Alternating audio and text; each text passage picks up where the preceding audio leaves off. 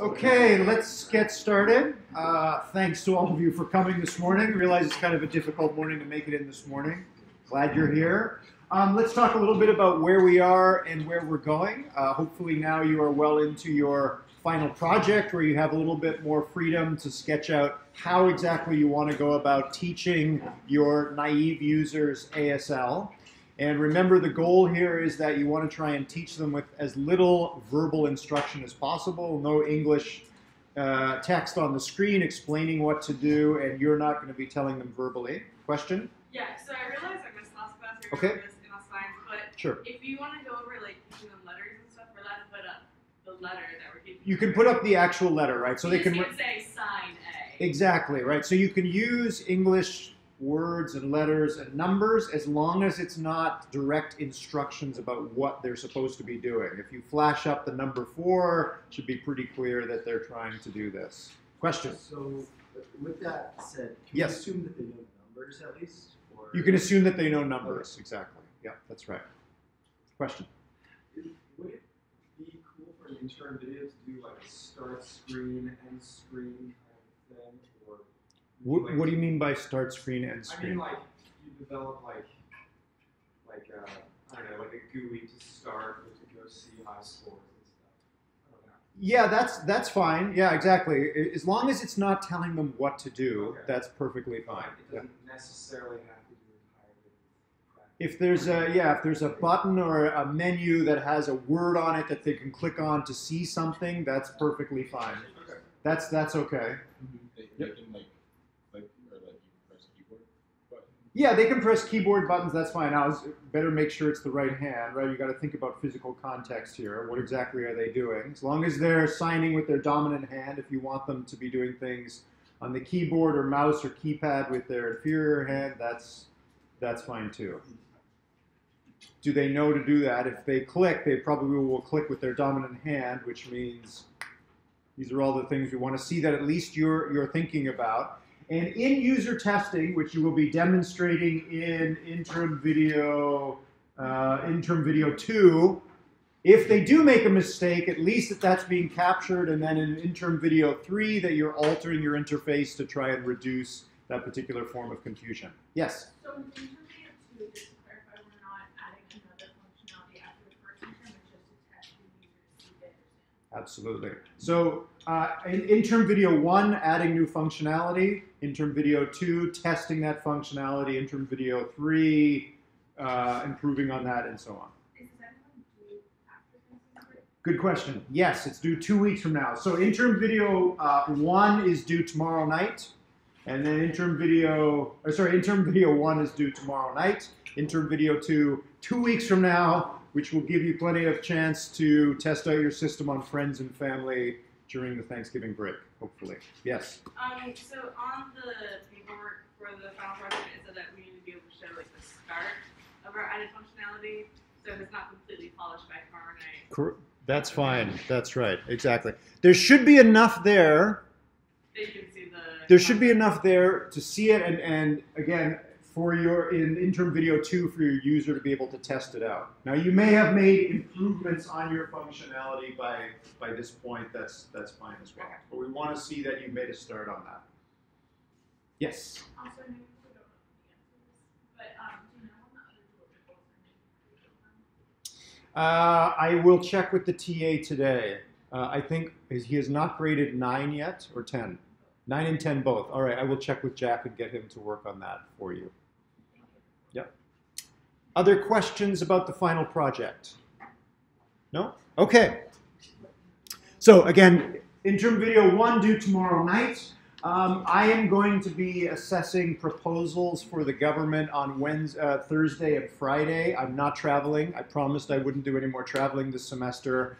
However, Uncle Sam has decided to start bright and early at 8:30 in the morning on Thursday morning, so I will not be here to teach. Another one of my PhD students will be here, Colin Capel. Colin is getting ready to defend his PhD thesis. He's done a lot of amazing work on the nuts and bolts of simulation and visualization that we use in our lab to study robotics. So another lecture on visual design. He has some pretty amazing videos and demos to show you guys, so please do be here on Thursday morning for that. There will be no quiz Thursday night, and then we're all off for the Thanksgiving break.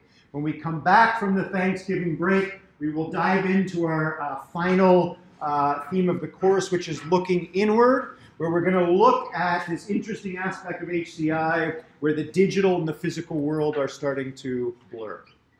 That's where we're headed. And then, as I mentioned last time, during our exam period, there is no written final exam in this course. Instead, we are going to see 60 2-minute and 30-second videos of all the different ways that you can teach ASL using a Leap Motion device. And all the instructions are up there, the PDF linked from there. Any other questions? No? Okay, so back to lecture. We're working our way through this 4-segment course on robotics. I had a 5th lecture here that you might have remembered seeing, Robot Crowd Interaction. That's our lecture on Twitch Plays Robotics, which I actually covered this year when we talked about crowdsourcing. So just a little bit of restructuring here since last time.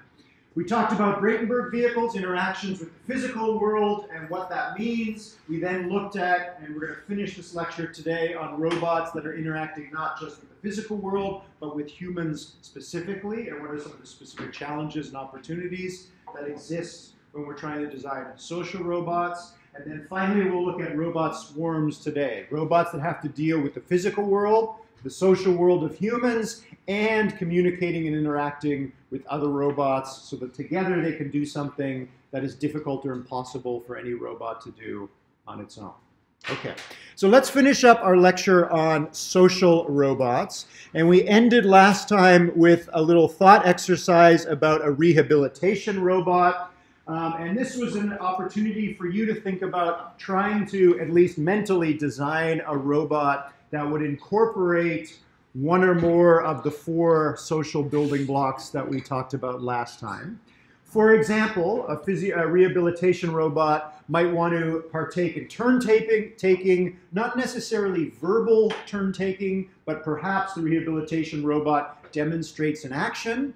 And any socially aware adult will realize if the robot does something and then looks at the human, that's a nonverbal cue to imitate what I do, right? The robot might then saccade or look at the arm of the patient as the patient tries to imitate what the robot does. The robot may then go back and perform another action, but perhaps a more gentle action because it realizes that the patient is not able to imitate what the robot just did. Might start with a gentle action and then gradually move the patient up to their original full range of motion. What is that process called? Scaffolding, right? So we've already talked about a lot of the other aspects of social interaction that come to play here. Obviously, in a single lecture, we could only cover a few of these. There are dozens, if not hundreds, of these little social building blocks that you might not even be aware of.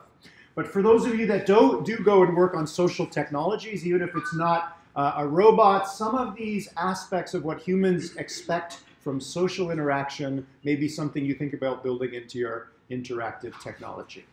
For example, you might have gone to work for the Jibo Corporation. Anybody know about the Jibo Corporation? Don't give away the answer. We'll play the ad first, and then we'll talk about Jibo himself. In this video, you're going to see Jibo. We talked about this in one of the guest lectures. Oh, you saw Jibo already. Stole my thunder. Okay. Did you see the ad? It was pretty creepy, right? Okay. All right. I will save you the pain of watching it again, though. Yes.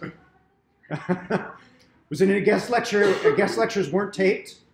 It's 2 minutes long. Let's watch it one more time. I want you this time to pay attention, aside from the creepiness, all the kinds of very simple social building blocks, some of which we talked about last time, some of which we didn't, that are built into Jibo. This is your house.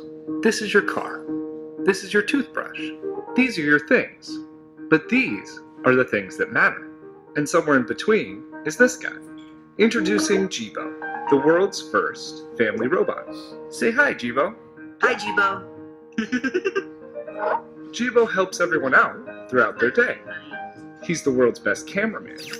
By intelligently tracking the action around him, he can independently take video and photos, so that you can put down your camera and be a part of the scene. Jibo, take the picture. He's a hands-free helper. You can talk to him, and he'll talk to you back, so you don't have to skip a beat. Excuse me, Anne? Yes, Jibo. Melissa just sent a reminder that she's picking you up in half an hour to go grocery shopping. Thanks, Jibo. He's an entertainer and educator. Through interactive applications, Jibo can teach. Let me in, or else I'll... And I'll... And I'll blow your house in. Hey, where'd you go? There you are.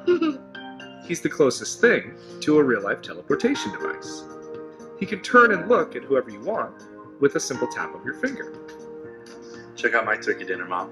I wish you wouldn't eat that. Hey, maybe turkey pizza? I want turkey pizza. And he's a platform, so his skills keep expanding. He'll be able to connect to your home.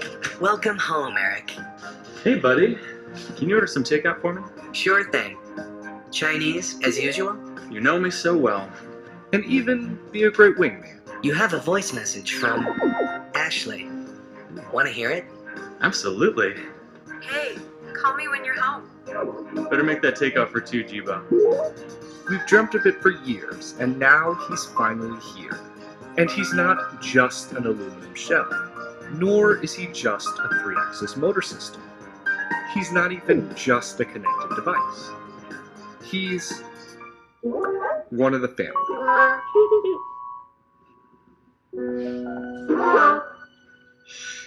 Good night, Jibo. Are you still there?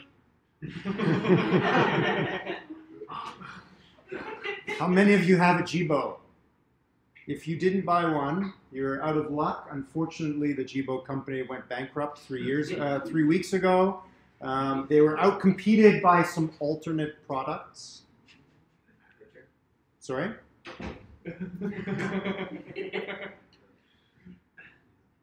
Anybody know? What? Probably like Alexa and Google Home and Facebook. Exactly. So Alexa and Siri and all the rest of it, unfortunately, voice recognition for the moment seems to be enough. There's a lot of discussion in the field of robotics about the uncanny valley. You might have heard about this before. Creepy robots like Jibo and zombies tend to fall into the uncanny valley. They're kind of like us, but not quite like us. Purely inanimate objects are on one side of the valley. Fully functioning and socially capable adult humans are on the other side of the valley. Things that are in between tend to seem creepy to us. Okay, aside from the creepiness of Jibo, what are some of the social building blocks that Jibo is attempting here? You can look at something and then look at you, or look at you and then look at something. Absolutely. So can Jibo participate in joint attention? Could Jibo draw your attention to an object, you would jointly attend to it, right? This is probably about the most minimal system you can imagine that would be capable of such a thing, right? That was the idea behind Jibo. What is the simplest possible machine you can make that can exhibit a lot of these basic social building blocks? So joint attention, what else? Facial recognition. Facial recognition, right? So Jibo can tell whether you've actually successfully attended to what Jibo wants you to attend to. Recognizing when he's being listened to. Okay, absolutely. It's really expressive. Like for just having like a little dot in the center, you can make all sorts of like mimicking of Absolutely, right? So there's HCI at work right there, right? You don't need a face to exhibit facial expressions. Kind of an interesting finding. I was going to say specifically that the ball in the center often looked like an eye that kind of signals facial expressions. Like instead of a smile, the eye would go like this. Absolutely, right? So is it right? Is it an eye? Is it a mouth? Is it a face? Whatever it is, it's somehow triggering the right social circuitry there most of the time. Okay, the designers of Jibo, the CEO of the company, Cynthia Brazil, she previously was a graduate student and built Kismet. You remember last week we looked at the Kismet videos. Kismet was also pretty simple. This was obviously the natural extension of that, trying to make that as simple as possible. Unfortunately, it doesn't seem society's ready for Jibo yet, but who knows? Who knows? Someday, someday. Okay, so let's switch gears now and talk instead about swarm intelligence. We focused so far on how robots should interact with physical environments, how robots should interact with people, how about robots interacting with other robots. Again, to guide our discussion today about collective robotics, we're going to again redraw this cartoon where we have two agents that are interacting with one another. The output of one becomes the input to another, and vice versa.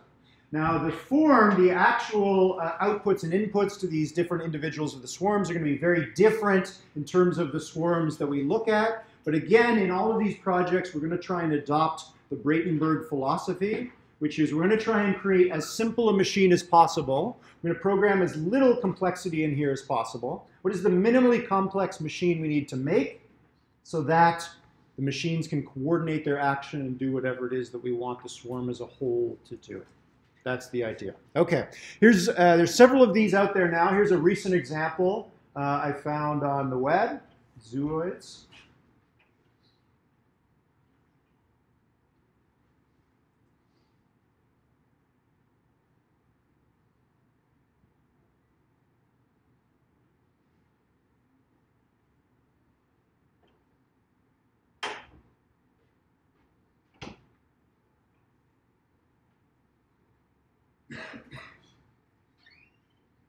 Okay, kind of a simple example, and again, I'm not sure how many of these actual tasks would be useful, but a simple example. It's getting easier and easier for us to actually create these physical swarms. We'll come back to physical swarms in a moment, but let's go back in history a little bit. Let's go back all the way to the 1940s, 1948 specifically. We're going to look at one of the first, or the first robot swarm. Not only was it the first robot swarm, it was the first autonomous robot. This was built by Gray Walter, and he named his robots Machina Speculatrix. They're machines with which to speculate about the nature of intelligent behavior. Okay. They were built to prove a point that was only much later clarified by Breitenberg back in the 1980s, that you could build a simple machine using, in this case, late 1940s technology, long before digital computers. This was all analog.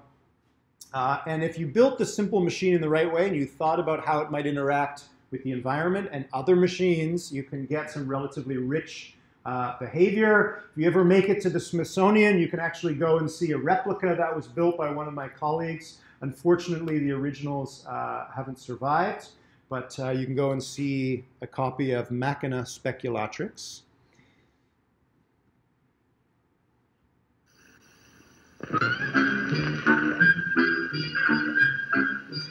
In a simple villa on the outskirts of Bristol lives Dr. Gray Walter, a neurologist, who makes robots as a hobby. They are small, and he doesn't dress them up to look like men. He calls them tortoises, and so cunningly have their insides been designed that they respond to the stimuli of light and touch in a completely lifelike manner.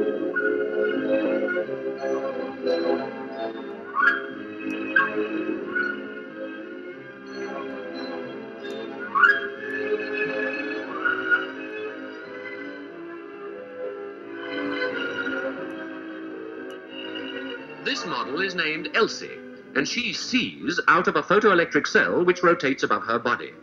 When light strikes the cell, driving and steering mechanism sends her hurrying towards it.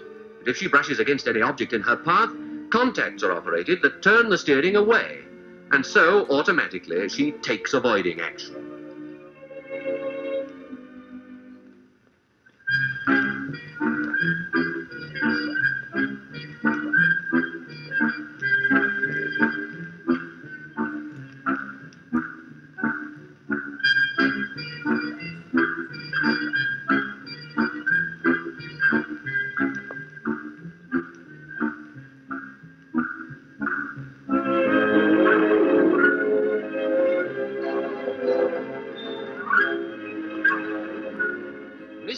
Walter's pet is Elmer, Elsie's brother, in the darker vest.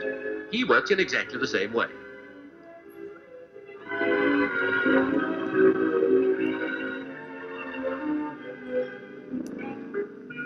Dr. Walter says that his electronic toys work exactly as though they have a simple two-cell nervous system, and that with more cells they will be able to do many more tricks. Already Elsie has one up on Elmer. When her batteries begin to fail, she automatically runs home to her kennel for charging up, and in consequence can live a much gayer life.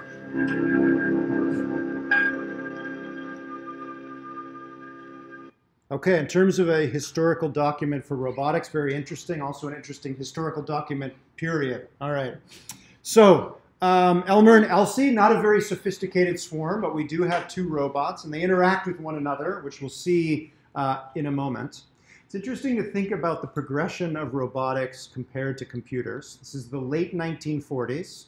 Computers at that time would fill the room, and they would do 1/100th of what your cell phone does today, or 1/1,000,000th of what your cell phone does today. Think about those computers and then these computers.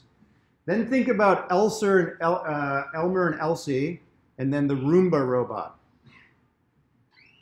It's kind of interesting to think about. We've made relatively little progress with robotics, a lot with computers. Why? For those of you that have taken my robotics course, we've talked about this before. Why? Brains are good at movement and computers aren't. Brains are good at movement and computers aren't, right? Movement requires moving about in the physical world.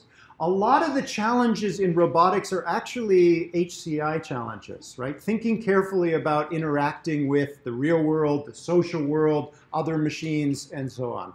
Computers have the luxury of being isolated from the physical world, right? We carry them around, they sit on our desk, they talk to the internet, that's about it. They passively get input from us. They don't need to move, they don't need to interact in interesting ways with the physical world, which made it relatively easy to make progress in making them smarter and faster and more robust and so on. We're just at the beginning of figuring out how to do that with machines that interact in the real world. Much, much more difficult. Okay. Here's a sketch. Again, this was an article from 1950 that Gray Walter wrote and published in Scientific American that showed, again, this idea of machina speculatrix, that if you speculate with machines, it turns out that you can make very simple machines and get relatively rich behavior, like, for example, phototaxis, or moving towards a light. Or if you put two lights in the robot's cage here, or pen, it will explore back and forth between the two. You might remember when we talked about Bratenberg vehicles, we talked about the Explorer or the Curious robot. That was Bratenberg taking a page out of Gray Walter's book. You'll notice in the case of phototaxis, the robot is actually describing a corkscrew pattern, a spiral pattern, and then approaching the light. Why might that be the case? Make sure that it's not missing any other light sources. Possibly. To determine where exactly the light source is? Maybe. Remember back to the Bratenberg vehicles that did respond to light, where if there was more light on one side, it would turn towards that. If there was more light on the other side, it would turn towards that. The further away, the less intense the light source is, and the more intense the wall reflections might be. So it could be confused. It could be seeing other light sources, but it's just reflections. That's a good point. There could be reflections here. It turns out in this particular case, that's not the case. In other cases, it is. It still describes the spiral, even if there aren't any walls or complex reflections. If it's not facing directly towards the light, its turning could over-adjust, and so then it has to do the full turnaround before it can get the chance. Absolutely. You might have missed it in the video, but he mentioned that there's just a single light sensor in Elmer's, or is it Elsie here, in the robot's turret. So just one sensor, right? Bratenberg vehicles had two, which meant it could turn towards the brighter of the two. How do you go towards a light if you only have one light source? Physical context here. You have to sort of run the simulation of your mind of the interaction between the robot, the single light sensor, and the single light source. Spin the light sensor. You could spin the light sensor, that's possible, or in this case, you spin yourself. So it's driving in a spiral. The stronger the light, the straighter you drive. So you turn further to the right, the less light there is. So the spiral is tighter in darkness and gradually unravels as the robot moves towards the light. That's how you can achieve phototaxis with just a single light source. You could, of course, record light information, put it in storage, take the next light sensor value and take the difference between.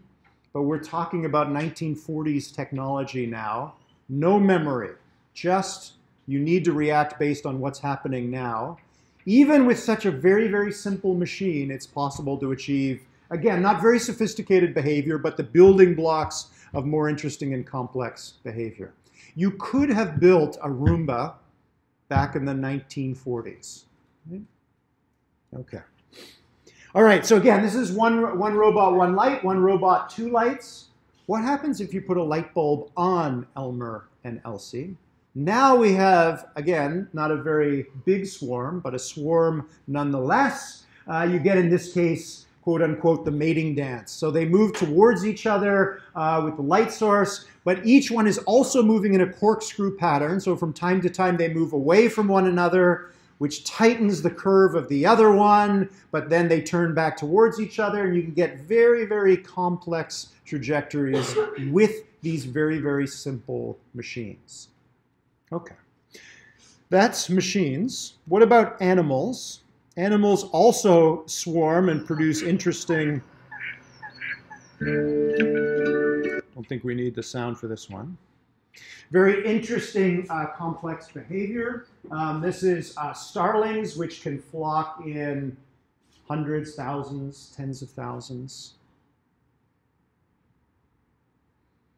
Are these individual starlings performing differential calculus in their heads? Maybe. They have slightly bigger heads than fruit flies, but given all that we've learned so far about simple internals and exploiting interactions to get rich behavior, probably not. Which starling is guiding the flock? Which one says, okay, everyone, we're heading this way now?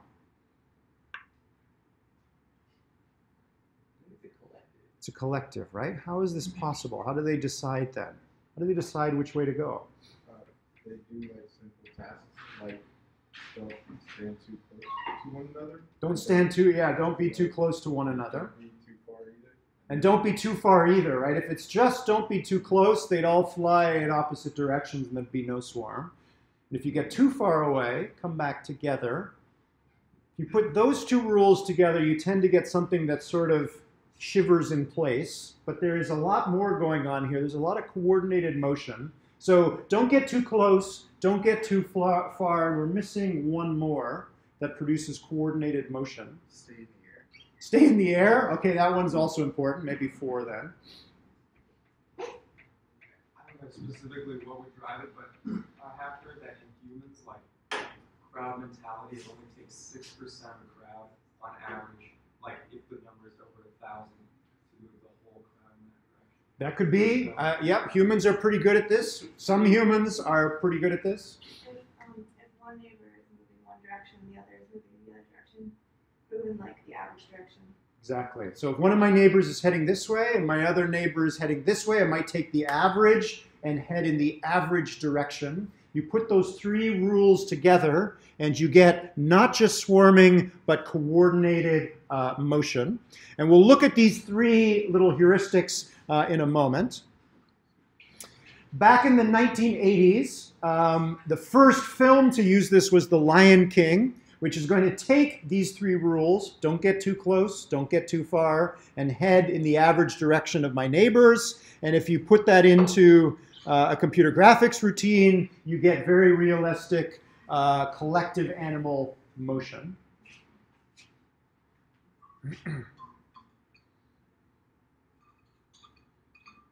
You'll notice in a moment, the animals are not just swarming together, they are also reacting to their physical environment, in this case, the Box Canyon.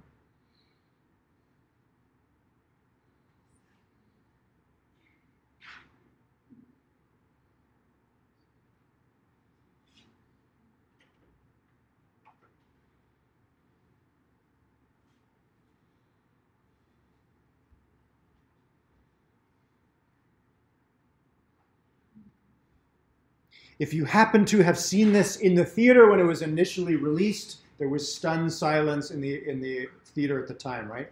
Now, obviously, this seems easy. This was really cutting edge at the time. The wildebeest are not just swarming with each other, but also reacting to rocks in the Box Canyon here. Why? Why and how? Because if the wildebeest slipped through the boxes, the rocks, it wouldn't exactly be a very good scene. Absolutely, that's right. So we need to make sure that they don't hit the rocks. But there's our 3 simple rules on the right in pictorial form. There's nothing in there about rocks. How do they avoid the rocks? Well, I mean, it's the same as don't get too close. Don't get too close, right? Okay. So back in the 1980s, there was a computer graphics researcher named Craig Reynolds, and he came up with these 3 simple rules: separation, alignment, and cohesion. He put them into some simple computer graphics routine and got this beautiful swarming. That algorithm was adopted by Hollywood.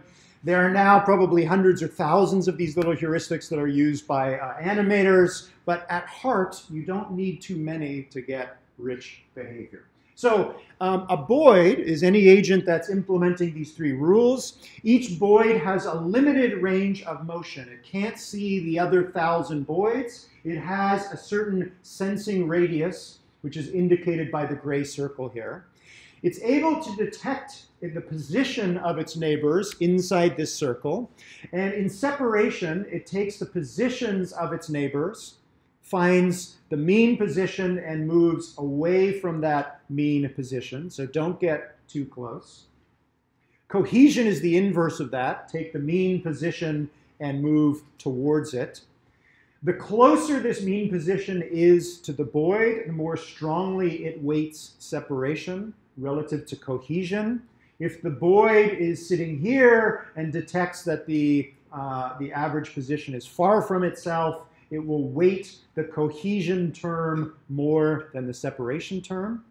And then finally, it also detects not just the position of its neighbors, but also their heading, takes the average heading and alters its own heading towards, a little bit towards that average heading.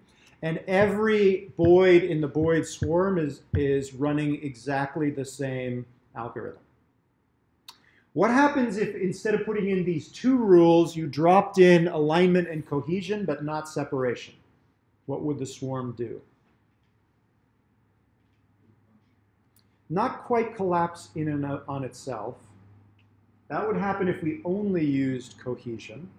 Run it as like it would be in a single file line. A single file line, right? We still have alignment in there, so they're still aligning their heading, but they're also drawing inward towards each other, so they would collapse to a line or a point, right? So one way to build up an intuition for these is, again, to mentally simulate a swarm by adding or removing these terms.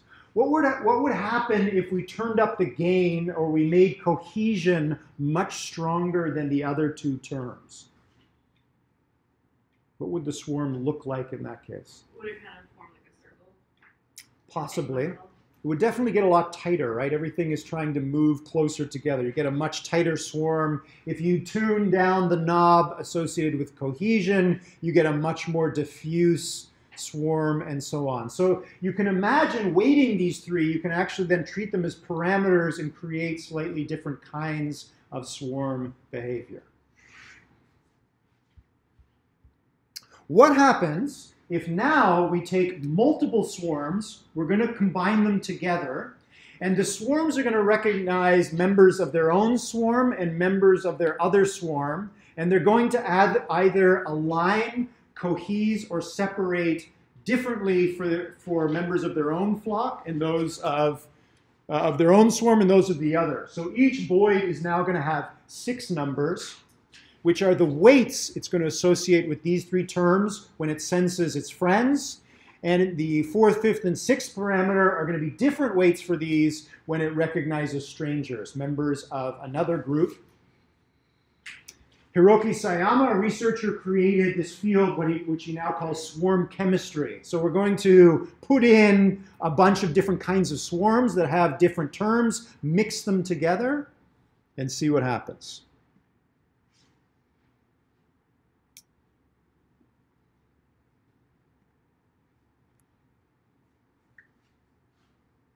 How many different swarms are there here? 4. What are they doing? I think they're trying to go east, but there are other swarms in the way. Possibly. It's very difficult to reverse engineer what the actual weights on these terms are, but you can see that they're separating into layers. I think that the green swarm has kind of like all 3 of the knobs, right, with itself. And then like the gray swarm is trying to go into like the kind of indigo swarm, but the indigo swarm is trying to avoid the gray swarm, which is why it's allowing the green swarm to like do that. Possibly. They are all repelled from members of other swarms more than they are like repelled from each other or could be. That's a good observation, right? There's probably a little bit more repulsion between swarms than there is within any one swarm. When it starts, they're all randomly oriented, but the green ones immediately collapse to the center. Pretty amazing, huh? It starts with... What the other ones are doing, they just focus, and then everyone else kind of has to learn. Absolutely, right? So you've got this disorganized group of boids in this case, or these could be machines, they could be autonomous cars, they could be drones, and very, very quickly they self-organize with very, very little coding, right? Very, very simple rules. You're all comfortable now with Matplotlib or Pygame. You could probably code one of these up in a few hours. Doesn't take very long. Pretty interesting how with just a few lines of code, you get these very rich interactions. Here's another heterogeneous swarm made up of multiple swarms. In this case, we have just 2.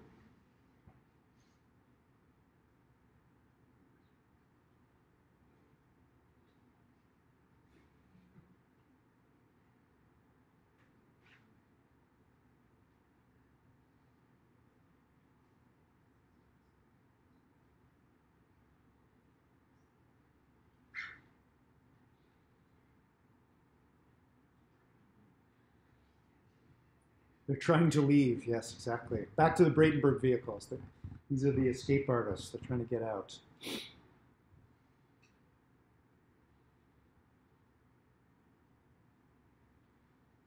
There is no escape from the blue swarm heuristic in here, right? It's just cohese, separate, and align in slightly different proportions.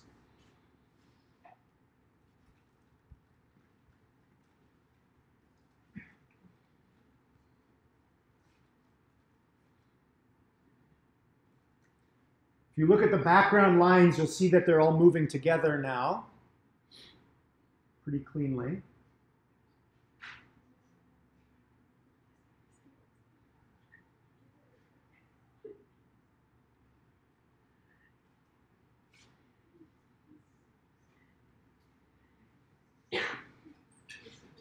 And one more.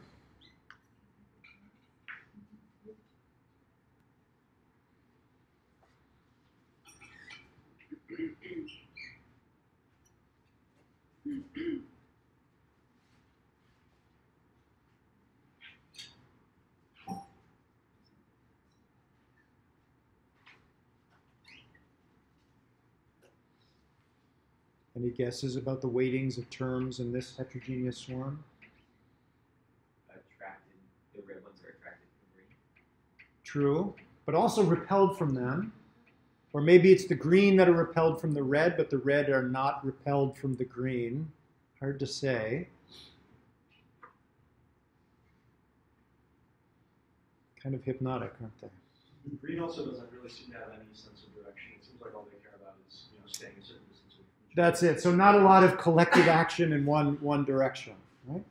Very, very rich dynamics with very, very simple internals. Okay. Let's have a look at another example. This one is a robotics example that again tries to exploit or think carefully about physical context to get rich behavior with very, very simple machines.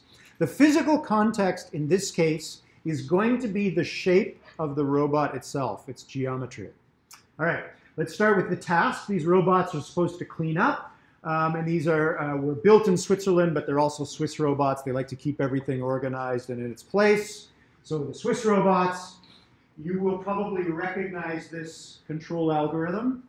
It's basically a Bratenberg vehicle. If there is stimulation on the front, so it has, as you can see in the little cartoon down here, 2 proximity sensors, one that points front left and the other one points front right. If the proximity sensor on the left is broken, turn to the right. If the proximity sensor on the right is broken, turn to the left. If there's no stimulation on either side, it doesn't see anything on either side, go straight.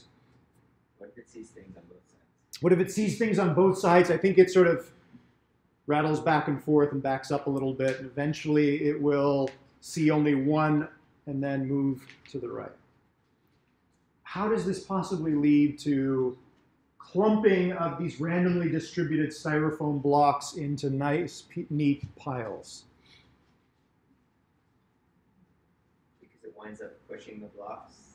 Because the only place it won't like turn away from them is if they're directly in front of it. Absolutely. So if you look at the shape of the front nose of the robot, it has this flat part on the front, physical context, and was designed in that way on purpose so that it's possible for the robot to collide with the styrofoam block head on. And if it does not see it. And if it does not see it, it goes forward. So it's now pushing a styrofoam block until... Well, consequently, it'll also not see a block once it's facing it and then go towards it. Absolutely. Another block and push that block. Absolutely. So if there's a block ahead of it, it'll drive towards it and start pushing that block. It might actually line up a couple of them and start pushing them until... Until both sensors are kind of activated and it doesn't think weird. Goes backwards. Possibly, or it hits a wall. Is it likely to, when it hits a wall, hit the wall head on? Probably not. It's likely to sort of approach the wall obliquely, in which case one or the other of the proximity sensors fires, and it turns in the opposite direction, and what happens to the styrofoam cube that it was carrying? It gets dropped. So it's sliding, the styrofoam block is sliding along the left side of the front of the robot's face until the block hits the sensor, and then it keeps turning or turns faster. Right now there's a lot of stimulation on the left. It turns away and leaves the block there. Right? That's the case if it's pushing a styrofoam block and it comes close to the wall. What else can happen?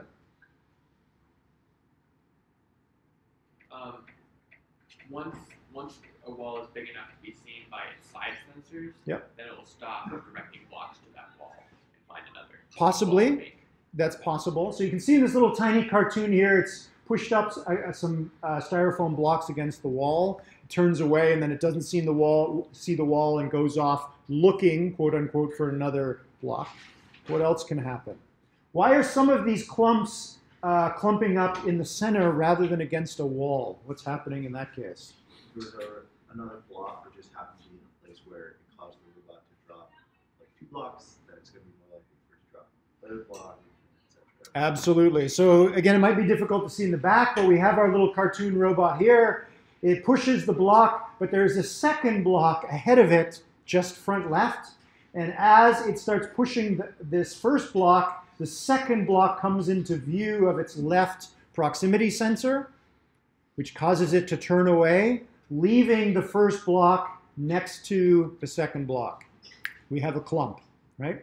That clump is now obviously, the surface area is larger than any single block, so another robot pushing another block is more likely to detect this larger group and more likely to leave another block there, which means a third robot is even more likely to leave a block there. And once a clump gets started, it grows, the size of it accelerates until all the styrofoam blocks have been cleared from the area, right?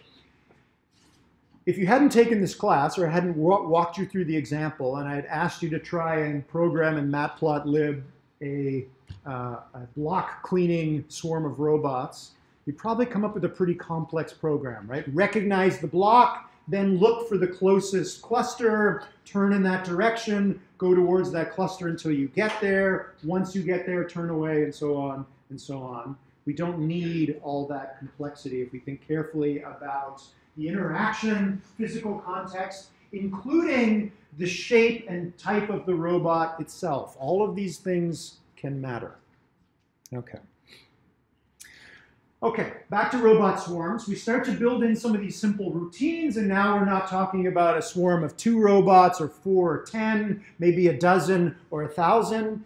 If we want robots to coordinate their behavior in ever larger groups, again, there are things we can learn from animals and humans in terms of organizing collective action in very large groups. One of those is division of labor. At some point, it doesn't really make sense for everyone to be doing exactly the same thing. It's better for groups to specialize. We already just saw a simple example of that in the swarm chemistry example. This is a little bit older video. These are Professor McClurkin's swarm robots from MIT. I think I will maximize this. I want you to pay attention to the lights that you see on top of the robots. You'll see there's red, green, and blue. A couple of the blue robots get a little confused and eventually find their group. Okay, so they're separating into, they're clustering into their own groups here, and once they have their own groups, they can each do a specific part of the task. In this particular case, each group at the beginning, although it's not seen in the video, elects a leader, and that leader sends out a signal saying, I'm green leader, all green robots approach, blue leader, red leader, and so on. So we have a centralized control system here where every member of the subgroup is responding to its leader. That's fine. It gives us clustering into groups and then division of labor, but there's a problem with this. What is it? What if the leader's cut off from the other robots? What if the leader's cut off from all the other robots? When is that likely to occur? Maybe not in this group. Think about the context here. We're trying to build robot swarms. We've decided we're going to try and have a leader that's going to signal to the other members of the group what to do. But there may be a problem in which sometimes members can't hear the leader. What conditions is that going to happen in? There's very clear, there's no walls in the way or anything, so physical isolation. Okay, possibly. Much larger groups, right? Those of you that are having problems with registering for courses, I'd like you to email President Sullivan and he'll take care of it for you. Right? Doesn't make sense as the group gets larger and larger to have centralized control, right? You want to have as decentralized control as possible. Humans learn this lesson and then they forget that lesson and then they relearn that lesson and so on. We are trying our best to remember that lesson when we build robot swarms. How do we get away with decentralized control? Well, we already saw a great example of that. The Boids do that. There is no Boid leader. They're all doing exactly the same thing. And that works for simple tasks. There's another approach to this in robotics, which is modular robots. And in this case, you have a robot swarm in which members of the swarm are sometimes physically connected to one another. So this makes things rather interesting because the individual pieces themselves are, again, relatively simple. Each one has limited sensing and movement capabilities. But as you put them together, the robot as a whole is obviously collecting more sensors and more motors, more different ways of moving, and richer ways of moving start to appear as it starts to collect modules, and its ability to sense more things better increases because the modular robot has more and more sensors under its control. Okay, that's modular robotics. Let's have a look at one of these. This is the Conroe robot developed at USC. You can go and read more about it. I'll show you a couple of videos of it. Again, physical context here matters. The physical context is going to be the physical neighbors of each individual in the Conroe robot. So the Conroe robot, each element in this group has the ability to sense how many neighbors are actually attached to it. And it's going to run different Bratenberg vehicles. It's going to run some very, very simple pieces of code. And it's going to decide which Bratenberg vehicle to run depending on how many neighbors it has. Okay, what can a single object do? It can move back and forth. You'll notice when I run this video that there's a motor inside each element that can rotate two pieces relative to one another, and it can also sense some external signals. Here we go. As you'll see in this video, the human is helping the robot to reconfigure. So in this case, we're going to start with a snake robot. I'm going to turn it on. And power is going to start to flow along the length of this robot, and each element is going to start to do what it does.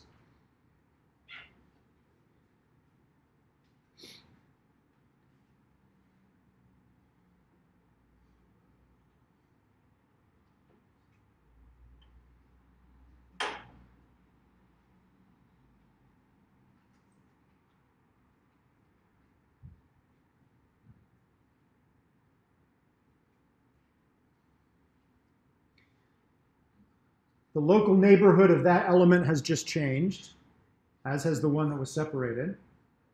And the local neighborhood of that element has now also changed.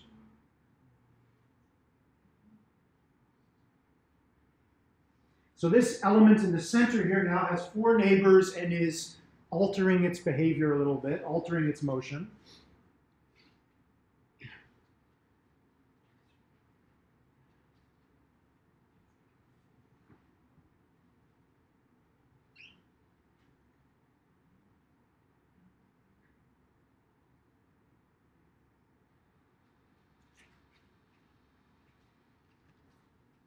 So now the front of the body here and the back of the body here, both of these elements now have 4 neighbors, and they're both running exactly the same program. So every element has the same set of programs, and it decides which one to run depending on the number of neighbors. And we get a snake robot that moves or a quadruped that moves.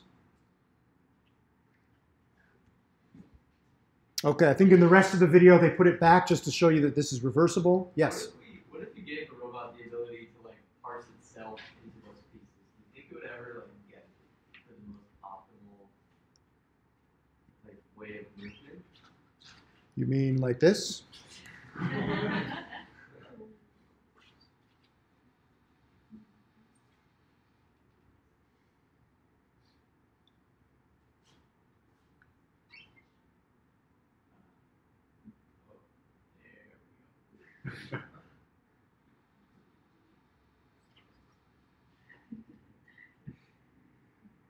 You thought Jibo was scary, right? Okay, not the most optimal reconfiguration. This work is still basically an engineering project, just figuring out how to actually do this, what this would be useful for, and the AI side of this, how would a robot learn what the most optimal configuration is for the task at hand? No one knows. It's a completely open question. Okay. Yes? Is this using evolutionary algorithms?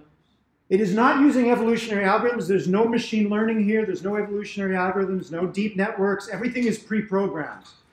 The investigators here determined we need to write K Bratenberg vehicles for the K different neighborhoods that are possible. What is K? How many different neighbors can an element in this system have, given what you've seen from the 2 videos? 4, right? It can have 0, there can be a disconnected piece, 1, 2, 3, or 4 neighbors, so possibly 5 conditions.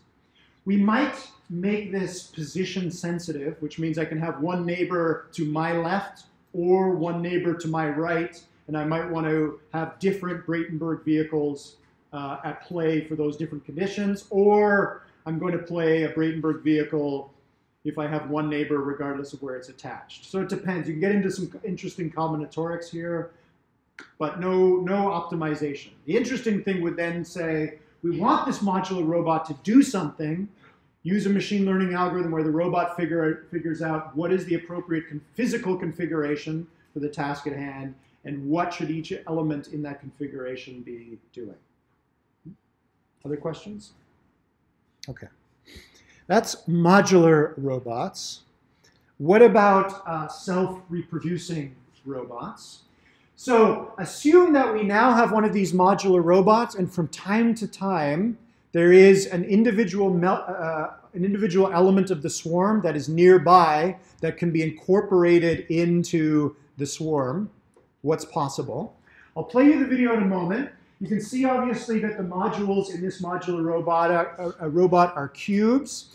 And cubes themselves are very, very limited in what they can do. You'll see it in the video, but you might be able to see it here. There's a cut through the grand diagonal of the cube so that the two triangles can rotate relative to one another. The plate that the robots are sitting on is magnetized and electrified, so we can apply power and a magnetic force to the plate. And the cubes themselves have little magnets in them, electromagnets, that the cube can turn on and off to make itself attractive to or repellent to the floor or other members of the swarm. So far, so good? Okay.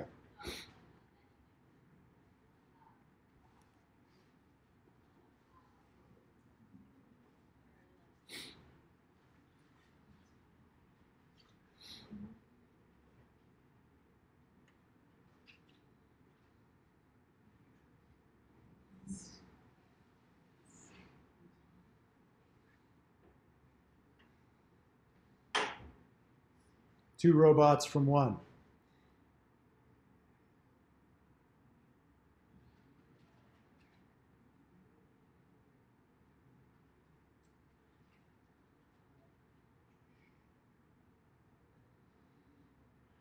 If we take away the parent and leave the child, and we keep feeding the child, it will keep making copies of itself indefinitely.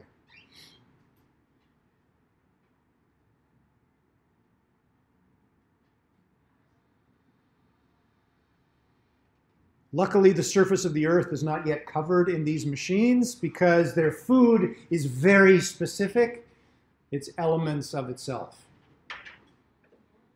Aside from the wow factor, why would one want to go about creating such a technology? Because, like, robot swarms don't necessarily preserve themselves, so it would be useful for them to be able to replace themselves if they became damaged. Absolutely, yep. Well, to expand on that, if like this was someplace where they couldn't ever interact with humans, like out in space, and being able to replace parts of itself. Absolutely. So this was, again, a prototype for NASA. It's just one of many possible designs. It would be relatively easy for NASA to send a system to a planetary body and sprinkle these on the surface. And as long as two of them are sufficiently close that they connect, if there's two or more, they have limited movement capabilities. They might be able to go and find the third element that's close by. They can find a third one, then together the three of them can move a little bit faster than the two element swarm, and so on and so forth. Much easier to send something in this modular distributed fashion and have the machines and the system put itself together on site, right? Autonomous IKEA here.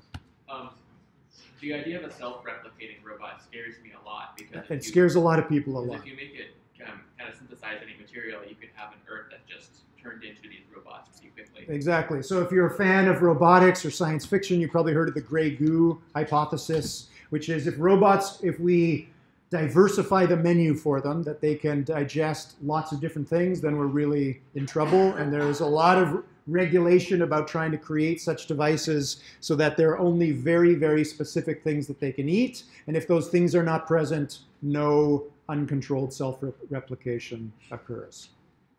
One of the things that you mentioned was that these robots could also repel themselves from the swarm.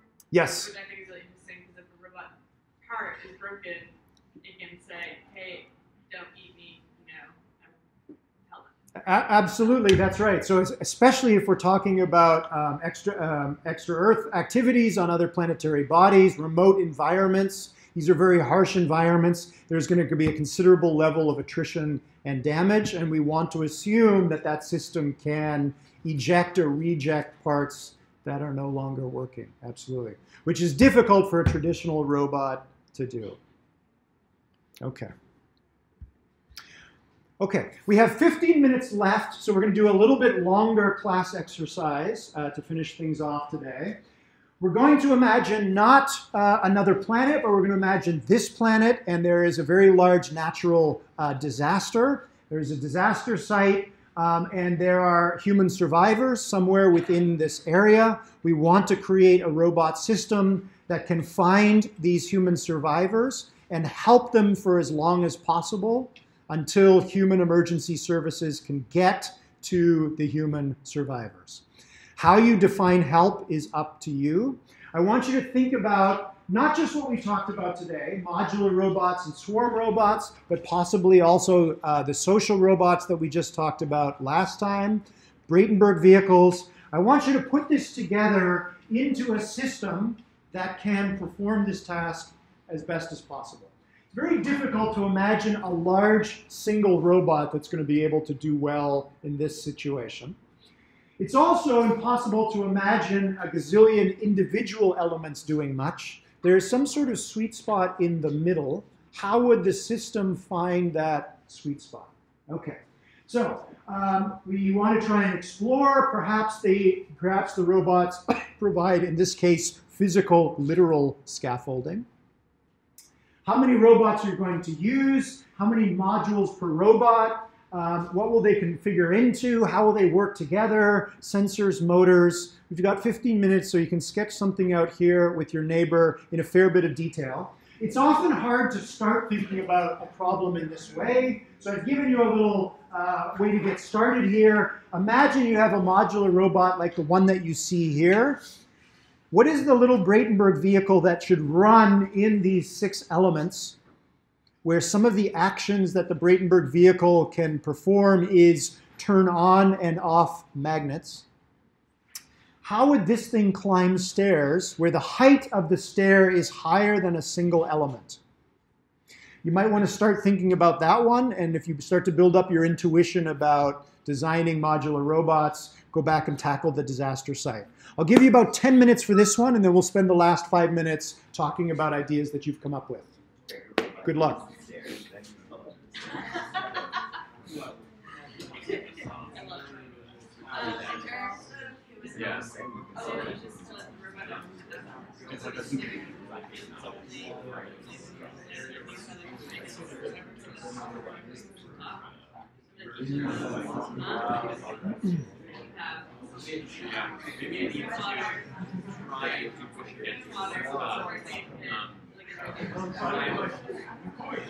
Maybe it needs to try to push it to the side, and if there's a thing there, it tries to push it to the top until there's not a thing on that side of it, and then swing around. It's actually like a psychological but yeah, I think sometimes it's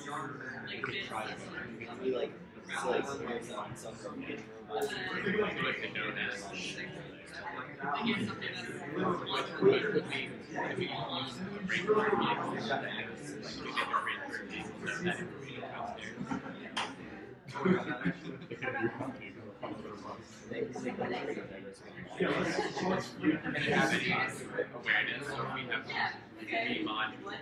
Does this module know anything about this?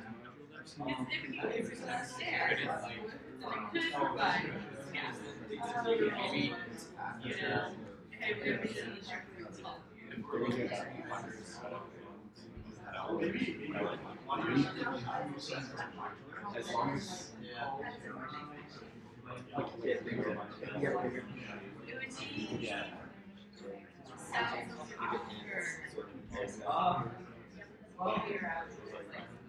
That's fair.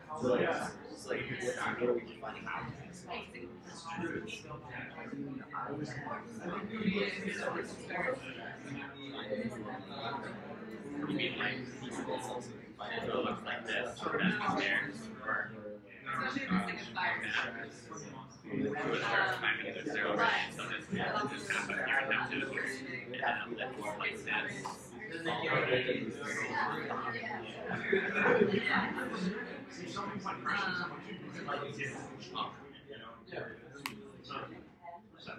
That's a good point about the weight thing.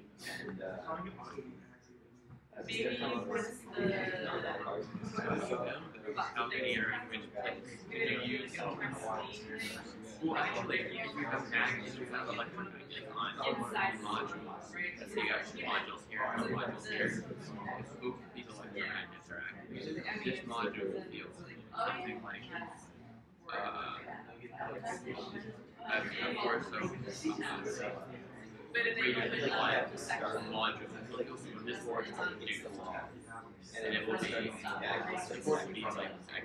inversely skewed from the distance. You can conduct mathematically how many behind it they're lined up if the signals are on.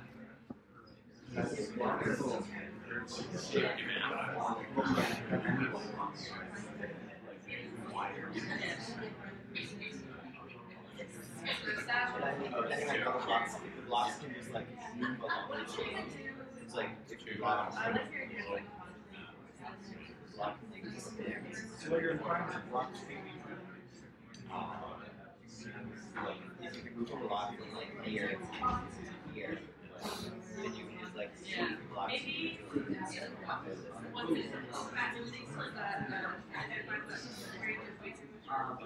Could you measure how many blocks pass? So if the stair is the stair, okay, we put the top block here.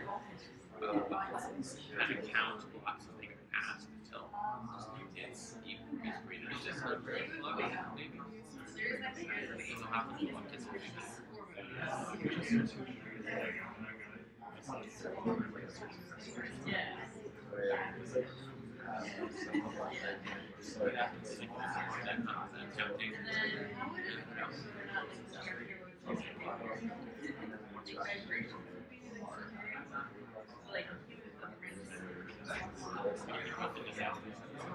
So like have one of those robots you have that is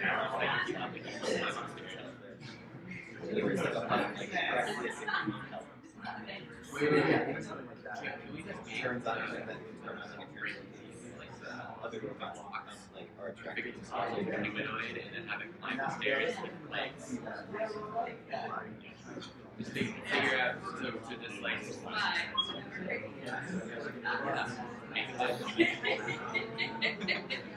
figure out how tall it is, make the legs that length.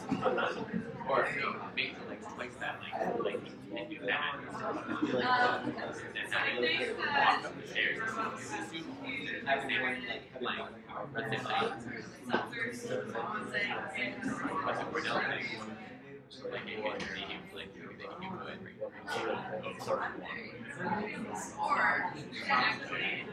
Yeah, exactly. That's why that's what I want. It's supposed to like be there until Maybe a little so like if you're not not everyone is exact.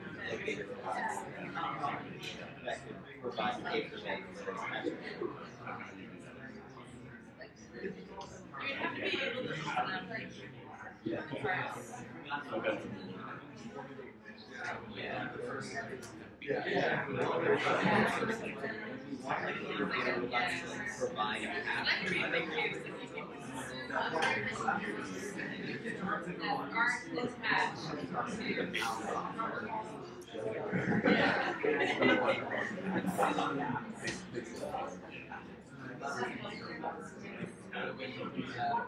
because like if you think about it, like people are like models.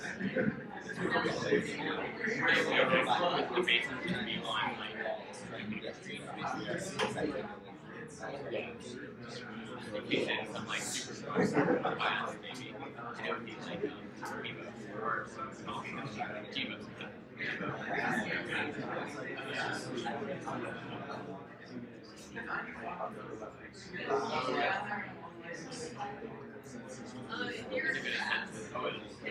Okay, It is obviously, and I'm the first one to admit it, it's a lot of fun to think about designing robots, but we're trying to design them for obviously very serious and very pressing concern is dealing with natural or perhaps man-made disasters. Not an easy thing to do.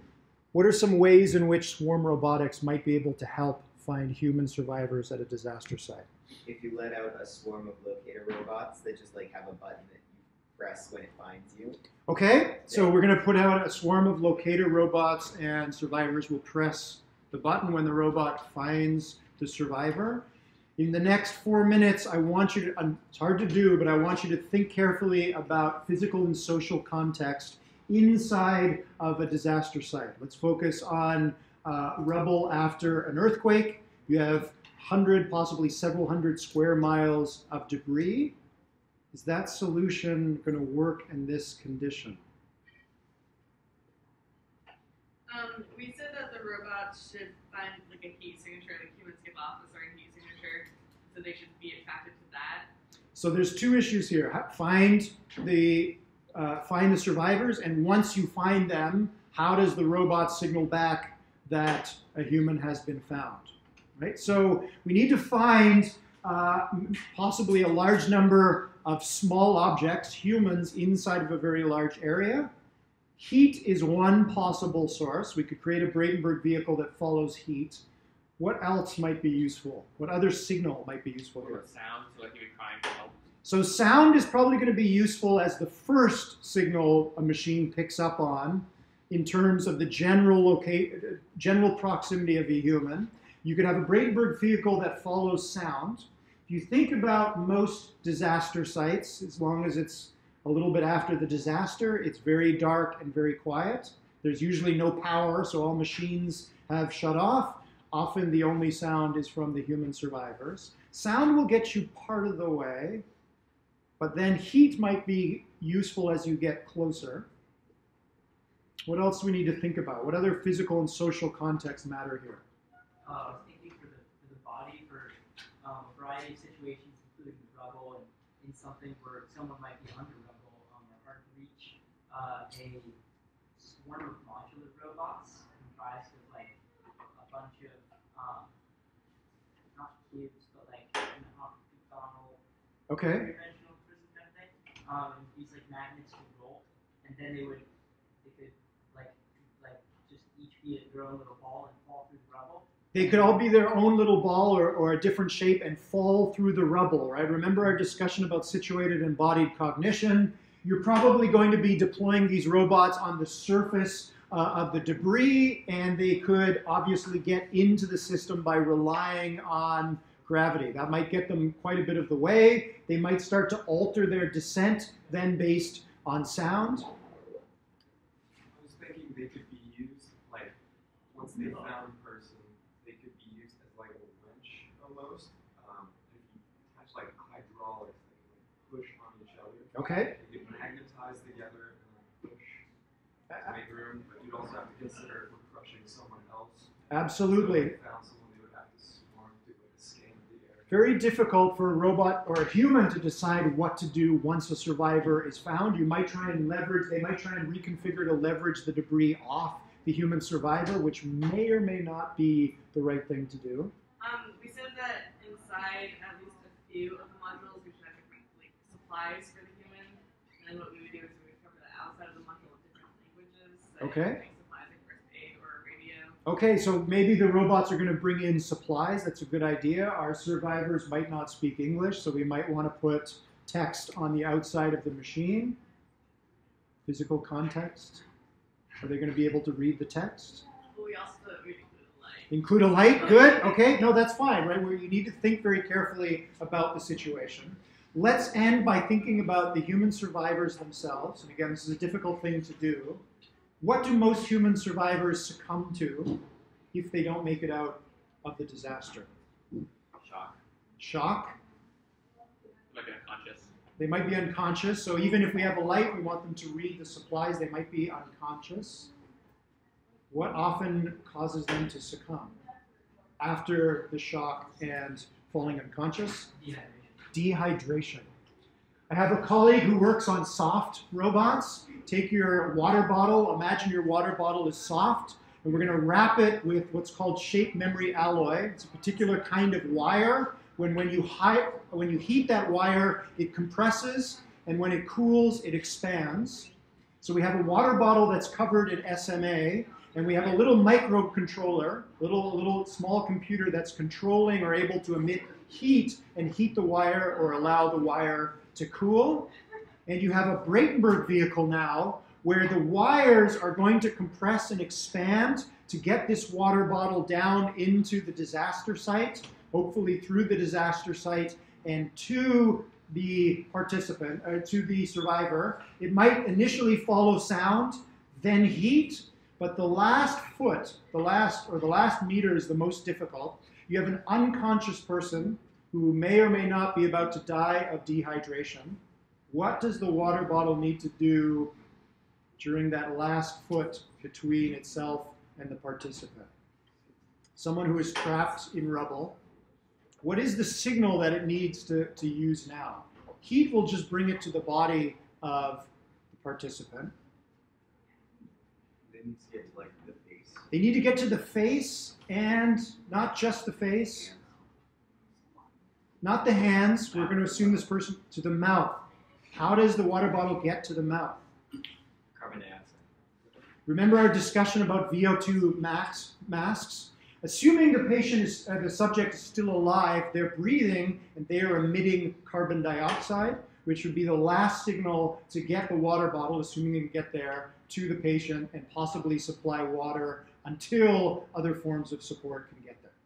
We'll leave things there. You have a quiz due tonight, interim video 1 tomorrow. Colin will be here on Thursday. I will see you after the Thanksgiving break. Have a good break.